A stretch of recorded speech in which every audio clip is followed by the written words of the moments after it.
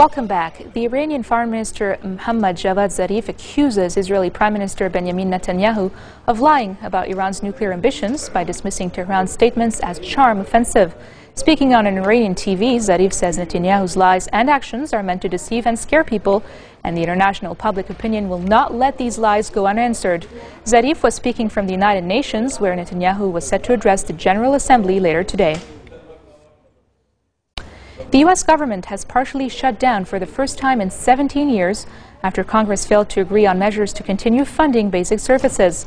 Federal agencies were ordered to begin closing at midnight on Tuesday, that is today, meaning 800,000 non-essential workers will be forced to stay at home. The shutdown began after the law to fund government ran out as the Republican-led House of Representatives attempted to draw up a replacement that blocks parts of President Barack Obama's signature health care law. The House has passed two spending bills in recent days, both of which have been rejected by the Democratic-led Senate. The House asked for a conference on the budget with the Senate. However, the Senate's Democratic Majority Leader, Harry Reid, said it would reject the proposal and called on the House to pass a budget law not to link to health care. Unfortunately, Congress has not fulfilled its responsibility. It's failed to pass a budget, and as a result, much of our government must now shut down until Congress funds it again. Secretary Hagel, General Dempsey, and your commanders will have more information about how this affects you and your families.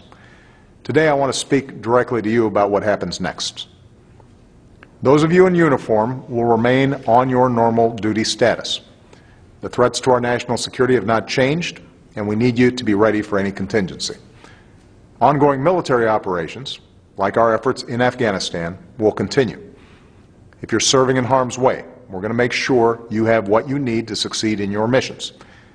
Congress has passed, and I'm signing into law, legislation to make sure you get your paychecks on time.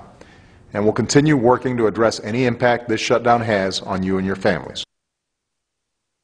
The Venezuelan government has released video it says is proof that U.S. Embassy employees have met with opposition and labor leaders to sabotage Venezuela's economy and power grid. President Nicolas Maduro announced the expulsion of the 3 American officials earlier in the day. The video shows Chargé d'Affaires Kelly Kieterling, the top embassy official in the absence of an ambassador, Consular Officer David Mu, and Elizabeth Hoffman, who works in the embassy's political section. Foreign Minister Elias Chawa accused the U.S. officials of trying to disrupt the operations of Sidor, a state-owned steel company, as well as other businesses in Guyana, and generate chaos among the people.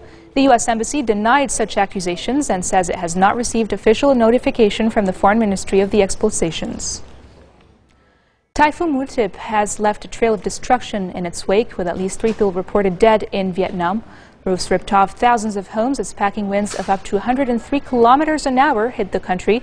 Dozens of fishermen are missing, roads were flooded, and power lines are torn up along the central coastline, including a top tourist attraction such as the World Heritage Site of Hoi An and an ancient capital of Hue. Authorities warned there could be more rain coming. And on that note, we end our bulletin for today. Now let me remind you of our headlines. Angry residents blocked the main highway linking Tripoli with Akkad, blaming the government over last week's boat tragedy in Indonesia. Chemical arsenal disarmament work is due to start in Syria a day after UN inspectors finished their investigation of alleged gas attacks. And finally, the U.S. government partially shuts down for the first time in 17 years as Congress fails to agree on measures to continue funding basic services.